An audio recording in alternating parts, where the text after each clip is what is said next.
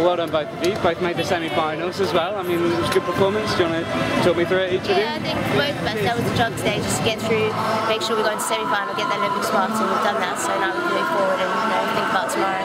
Stacie, did you both kind of feel that hanging over you a little bit, knowing that you needed to make the semis, or were you not really too worried about it for the Olympic quota Any place? athlete training wants to make the semis, so yeah, we're really pleased that we made it, and all the pressure, it's so intense, and with the home crowd and everything, you don't want to let them down, so we managed to do that, so we're really pleased. For yourself as well, first big international competition since Commonwealth Games. I mean, how was it standing up on the top of the platform again in this kind of company?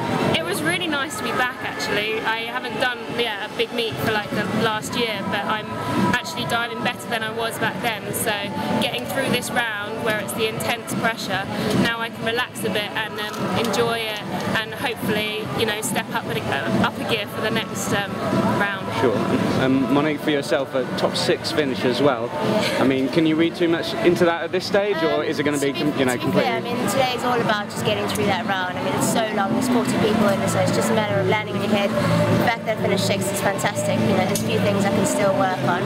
So yeah, it's just good to be done with that and move forward to semis, and both of us can now, hopefully move on. Okay, well done both of you. Thanks. Thank you.